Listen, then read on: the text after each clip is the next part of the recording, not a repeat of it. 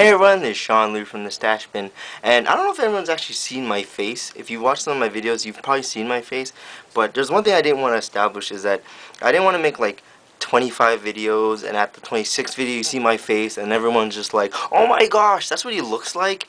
You know what I mean? I didn't want to establish that right away, so I kind of want to show my face right away from the beginning, that when you see my face, you don't feel so shocked, or feel like you've been robbed some way.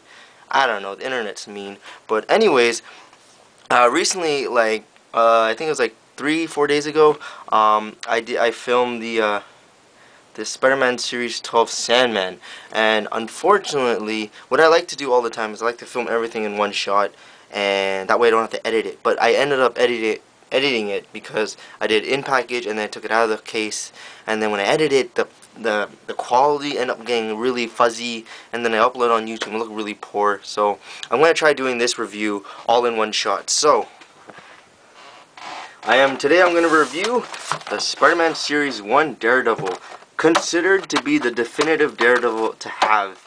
I find that fairly surprising because I've had this figure for a while in my closet.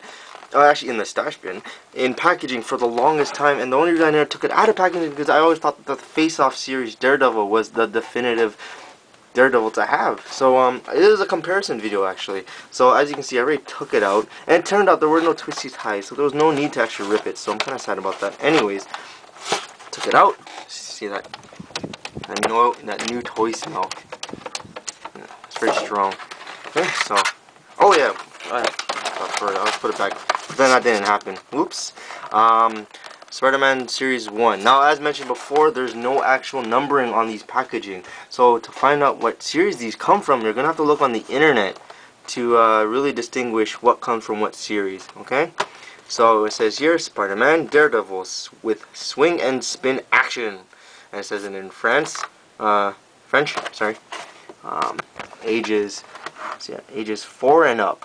Well, we're far past that. So, down on the back, actually I don't need this right now.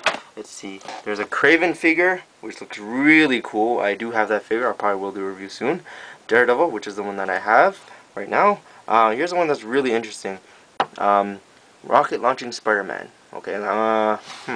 And this one is Parachute Spider-Man, coming from a giant Pokeball. I think I'll pass. So, like I said, it comes half and half with like gimmick figures and actual good figures that I find that are more aimed towards adult collectors. So without further ado, actually I don't even have to change it. I can just go like this. Let's get them out of packaging. Yeah. So right now it's a bit stiff. I definitely had this in. Yeah. So one thing I'm really concerned about actually breaking it in front of the camera. So okay, there we go. Okay, so no worries about breaking it. Okay, so let's do quickly. I do a little close up on this face. Let's move this to the side so I can get focused. As you can see, it looks pretty cool. Oh, that looks sweet. Let's get a little closer up. Oh yeah, if you see, look closely, his eyes are more red. You know what I mean? So it's like a dry brush on this head sculpt. So he's definitely a more older looking Daredevil. You know, it's pretty cool.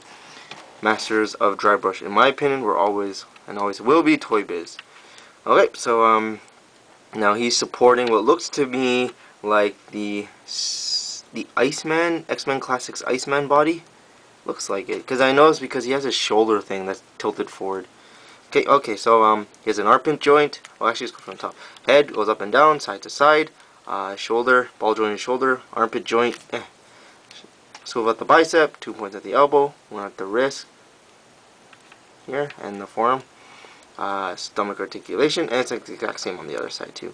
Stomach articulation really stiff, waist joint, this here, ball joint hips, 2 points at the knee, calf joint, swivel at the ankle, and a toe joint, and up and down. So, pretty good articulation, and he's also supporting the Deadpool little sheath thing for his size. Okay, so, and oh, let's check out that D on the chest. And if it like this more. Yeah, looks pretty good. Now, right away, I've been told that this is the definitive Daredevil. I've always kind of liked the Face-Off series Daredevil. I do like how this one looks. I've always liked the coloring on this one. This is more the classic. Like, I can't remember Daredevil or Spider-Man comic was, but there was a comic where Daredevil was looking down like this. And this actually really looks like the Daredevil I've seen in the comics. But right away I've noticed something about this Daredevil in comparison, say, to the Face-Off series. Is that I think it's a little bit smaller. I'm not too sure. But anyways, he does come with this base. Let's put the base comes like this. I think if you collect the entire series, you get, like, you can see it's just cut off. So I think you piece it together with another one, and then this also came with it. Looks like a flag. Yeah, this goes here. Just pull them. Yeah. It looks pretty cool. I can do without this though. And yeah. Okay. Here's a figure again. Do some size comparison times. Oh, it's kind of all over the place. Here's the Face-Off series. This is actually my favorite Daredevil. As you can see, there's a bit of a size difference right away. I mean, look at that. This Daredevil is a lot smaller. Maybe his head's down. Yeah, you can see it right here. Actually, they're standing next to each other. If you look at the line back here, you can actually see the difference. If you use that as a reference, it's almost like, yeah, he's like up to his forehead. Let's see. Okay, actually, let's see back to back. Okay, I'm actually using my desk. Okay, there you go. No, it can't be that short. Okay, there's definitely a size difference. As you can see, this guy's a lot more ripped and bulkier, whereas this guy's a little more smaller. I think if you had a Hasbro Elektra from the Ronin 2-pack, I think that this one would suit the size. Because if you look over here, here's Elektra right now. She's a lot taller than this guy. It's a lot smaller, you know. It's like Daredevil. Actually, you know what? I think they're actually the same size. Yeah, they're actually the same height. Roughly the same height. Yeah, they're roughly the same height. Just about the same height. Whereas this Elektra and this thing, it's like clear there's a size difference. Kind of like can go. Yeah, it's a bit of a size difference. Whereas this one's kind of like this. Okay. Yeah, let's look at the more comparisons.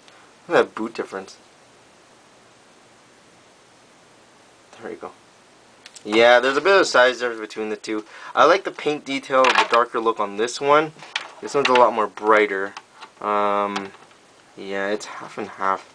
And as you can see, his boots, they're not actual like boots. They kind of like look like it's a giant costume, like a bodysuit. Where this one actually has separate boots and gloves. The articulation on this one is I think the articulation is the same pretty much. I just know that this one does have articulated fingers, and this one has more of a ankle pivot more than this one. Yeah, let's more comparison sizes. Okay, he looks pretty good with next to this guy right here, next to Kingpin, as you can see here. Looks really good. It works here. It doesn't necessarily work with this though. Here's Bullseye. You can see that Bullseye is just a little bit taller than the guy. Yeah, he's actually a little bit taller, just a little bit.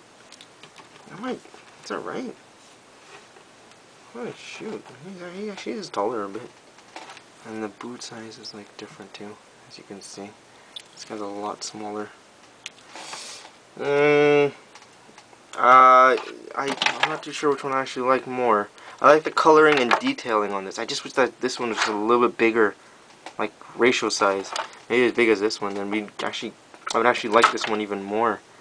And I like that face. He's like more angrier look. He's more darker looking. No?